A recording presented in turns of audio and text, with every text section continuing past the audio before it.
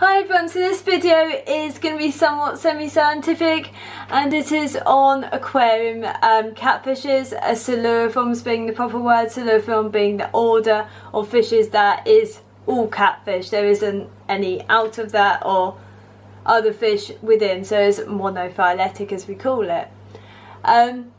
So the first fact is catfishes are scaleless. They do not have scales, and this is a defining feature of Siluriformes. There are other defining features, but this is kind of like scales generally are sort of plating that comes out of the skin, and to fit the only Siluriformes that do have scale-like structures would be your Loricariidae, or well, Loricariidae, Callichthyidae, and the similar related families within Siluriformes. These actually have what is called dermal plating. It is not scales at all. Instead, it is sort of bony structures underneath the skin that the skin is on top of. So that's the difference between sort of the scales and the dermal plates. The scales go out of the skin, the dermal plating is kind of like underneath. I kind of say it's kind of like an exoskeleton in a way.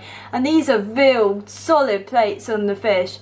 And a lot of people say they can't be catfishes, they have scales, or they look totally different, or people think they have scales. They do not have scales, but it doesn't mean they're more prone to issues with treatments than any other fish, but it depends on your beliefs and opinions on that topic.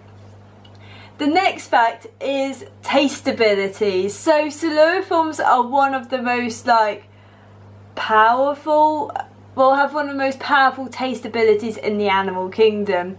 They can have more than 100,000 to 175,000 taste buds on their barbels, and it can be, the taste buds tend to be external on Loricariidae, and it helps them locate food. And a lot of fishes do have abilities to locate food with barbels and stuff, but catfishes can take it to the real extreme. So you see those real long barbels, and some like Catfishes is kind of an example that is popping to my head, but you might see it in others, especially if they're ones that root through the substrate. So they're probably using these barbels to locate food, and it's kind of like underneath the substrate, whereas if they just stuck their head under, they might not be able to locate it as well.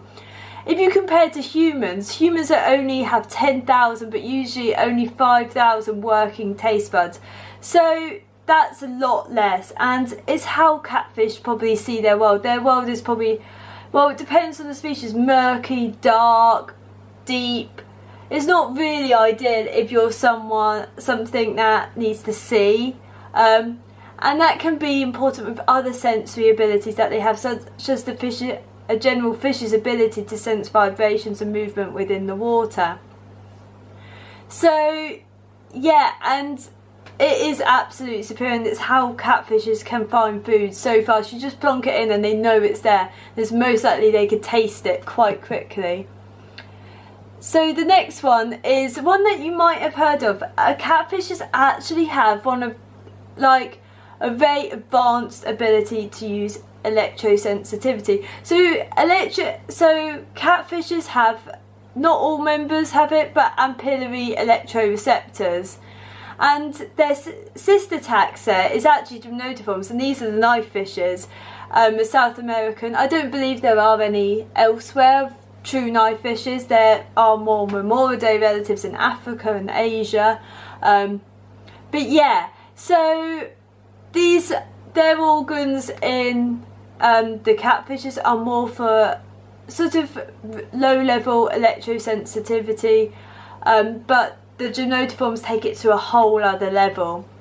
The catfish that has probably the most powerful electrosensitivity is Malotirius. So these are the electric catfishes, and it's the genera, mostly, not all members within that genera though. And they can generate up to around sort of 300 to 400 volts. So it's not enough to kill you. Not nearly enough, but it will provide quite a shock. So you can see plenty of videos of people online picking them up and getting a hell of a lot of shock. And they are probably using this more as a defence. I can't see them using it to catch their prey, unlike other taxa which some of the knife fishes will use it to catch prey, to communicate, they take it to a different level, whereas I guess where Gymnotiformes use electricity to see their world, Siluriformes use a lot of taste abilities. And they eat usually, well, depends on different things, their niches are very different. So one thing that people really don't seem to know is that catfish live a long time. They can live anywhere between decades and onwards. So I always say that those panak you see in the rivers, the big ones, they are more than a few decades old, I think. I think they're at least 50 years old.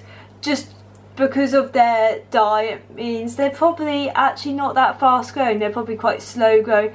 And this means that they will require a slow time to sort of grow and reach sexual maturity will be a lot later, probably around sort of where most loricariidae take around sort of 3 to 5 years. They probably take about 10. But in captivity it's difficult to say because stunting is extremely common, and most catfish in captivity do not live that long. Even Corydoras should live at least 10 years. Most loricariidae should live at least 10 to about 30, depends on which species and size and stuff. And they will be reproductive during a lot of that time period. So catfish is a massive taxa. It contains, I think it's 3,000 species, I cannot remember off the top of my head. Loricariidae contains 1,001 species, and that's just one family within Siluriformes.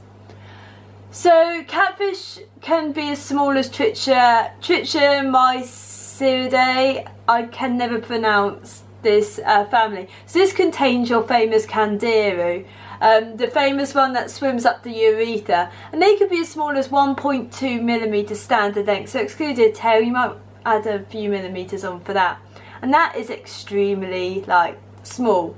But then you get members as large as Silurus, which can reach up to 4 meters long standard length. Although I think this is a bit of a debatable one, because when we talk about the largest freshwater fishes, Silurus is a freshwater fish. It is the European catfish found in Eastern Europe. Pangasidae specifically reaches large sizes, anywhere from around 1.5 meters for Pangasidon hypothalamus, around 2 meters for Pangasius sanguorsi, and then for I think it's Pangasidon gigas, which is your Mekong catfish, they can reach up to 3 meters or more. And these are shoaling catfish, and you see them, not Pangasidon gigas in the trade, but you will see other members, really common.